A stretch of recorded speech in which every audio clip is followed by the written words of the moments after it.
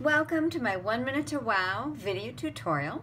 This is Mary Fish with Stampin' Pretty and stampinpretty.com. I'm an independent Stampin' Up! Demonstrator, which means that if you go to my blog, you will get paper crafting tips and ideas every day. You'll be able to shop for Stampin' Up! Products that I'm going to share with you today, as well as get the latest Stampin' Up! Promotions and specials. Today I'm going to talk to you a little bit about a holiday bundle that goes above and beyond. So I've used it in a number of different ways today. For starters, it's the Tags and Trimmings stamp set, and it coordinates with the Trim Your Stocking Thinlits dies. And the two together work beautifully. And if you purchase them as a bundle, you save 10%. So that's a really cool thing. And I'm going to talk to you about what some of the stamps do and what some of the dies do, because some of them were a mystery to me at first. But this is one of the end results. It's a darling idea I actually got from my Stampin' Up! Stampin' Success magazine. And you can open it up and you can put in a treat, you can put in a small gift, you can put in a gift card. It's big enough for a gift card because the back side and below here is a little pillow box.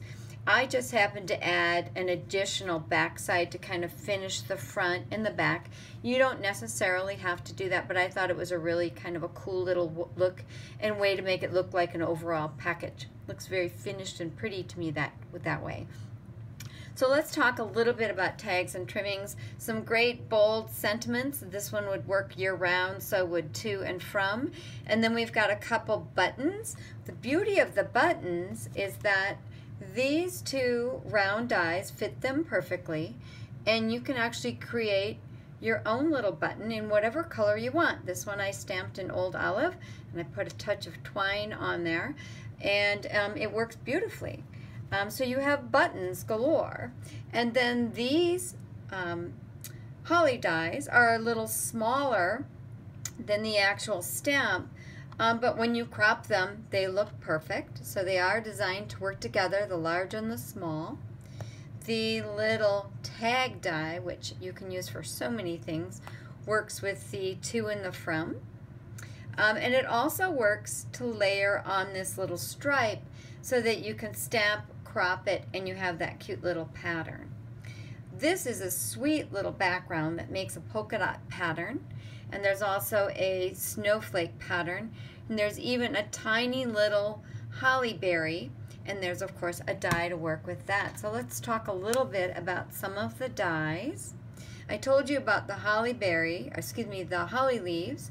The berries you can crop with this sweet, I thought it was a little Lego, this sweet little berry cropper. It'll do 8 at once. On this card I cropped the Dazzling Diamonds glimmer paper, but you can certainly go more traditional and use red with green leaves.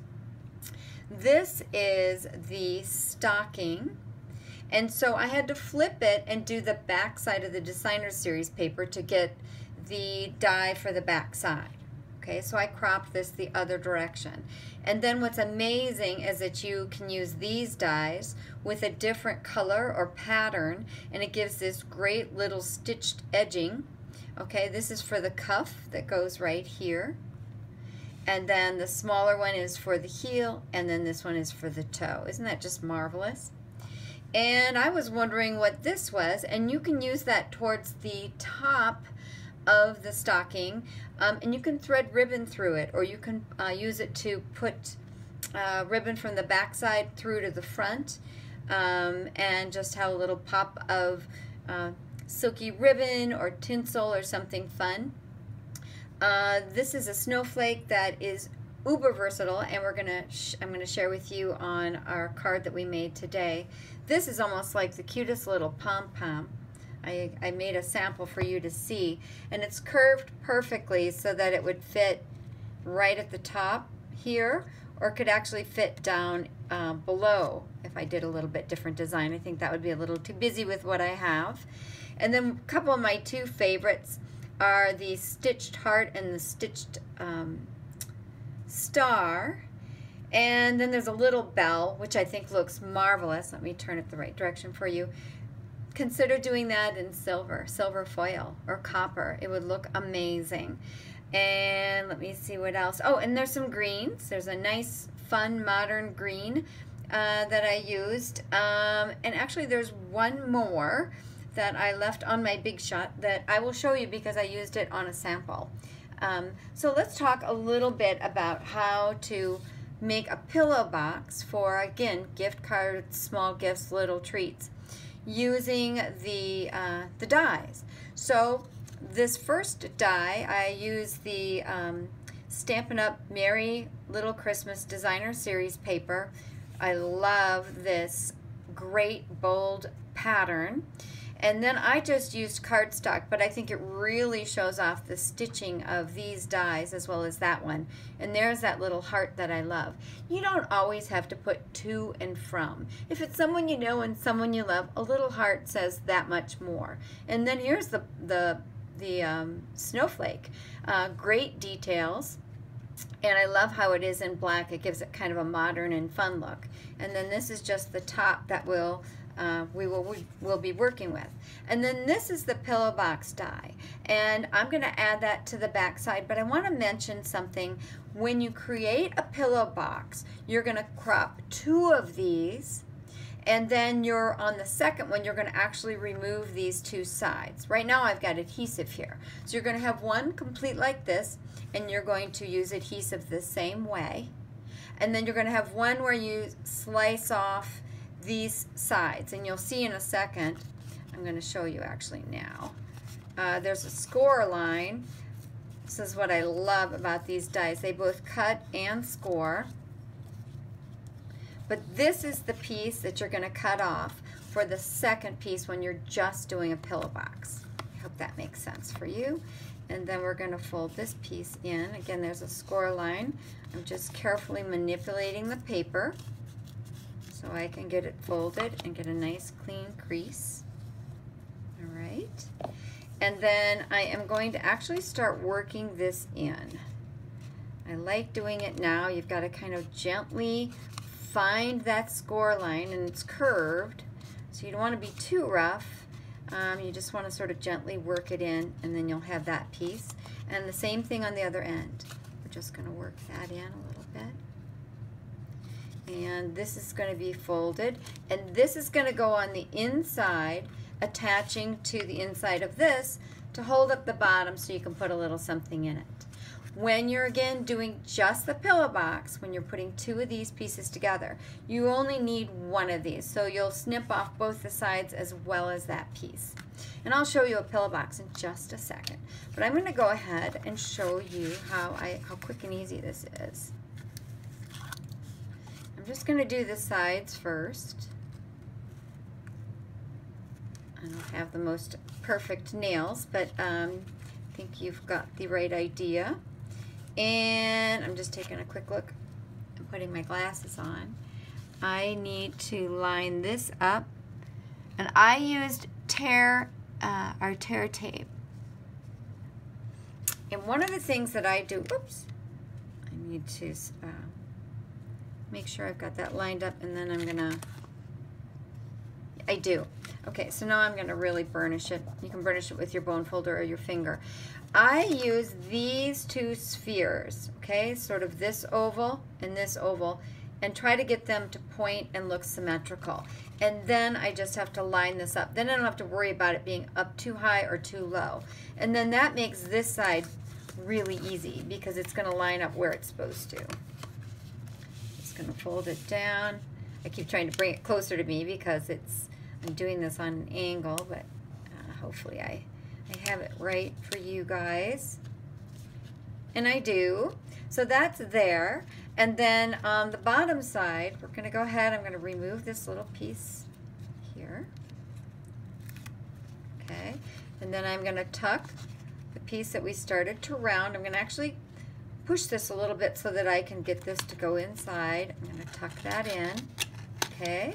And now I'm going to actually push this piece in. See how that curves in really nicely? And then if I had a little more time, I would go in, actually I will from now. I'm gonna go in from the inside and just make sure I've got that little piece down with my bone folder. Then it's gonna stay in place, okay? And then we're gonna do the top. And I put this piece down first because it's the last one and it has a little notch so that people can grab and pull. And then I'm gonna put this one down on top because it has the adorable little pattern. So that's all there is to it, other than just having fun with decorating. I think it's just adorable, just adorable. This one I made to show you in part that pillow boxes are for year-round. I actually got this idea on Pinterest, and I'm going to share more details on my blog about it soon. Right now it's the prototype for what I'm going to put at every one of the place settings at Thanksgiving.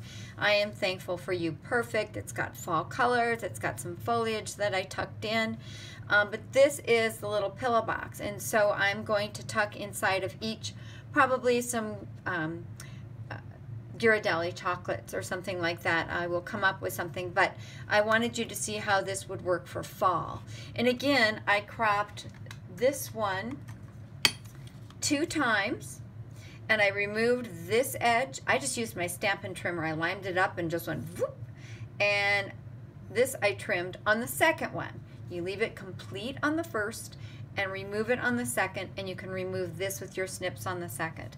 And then it literally goes together much like we just did. And just, again, so adorable. I can see these for Valentine's Days, little gifts for a host.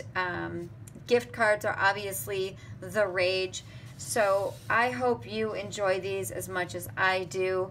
I can't wait to use these guys as stocking stuffers for my family. If you have any questions or comments, please leave them on YouTube. I typically respond within 24 hours. Sometimes it's within a couple of minutes, and I'm here to help you. I couldn't find a video that really had some of the tips, so I have gone through the engineering for you, and hopefully I can save you some time and energy in knowing exactly how these guys go together. So thank you for joining me for this little pillow box parade, and stop by my blog stampinbirdie.com, and you'll get daily tips and inspiration. Thank you, and bye-bye.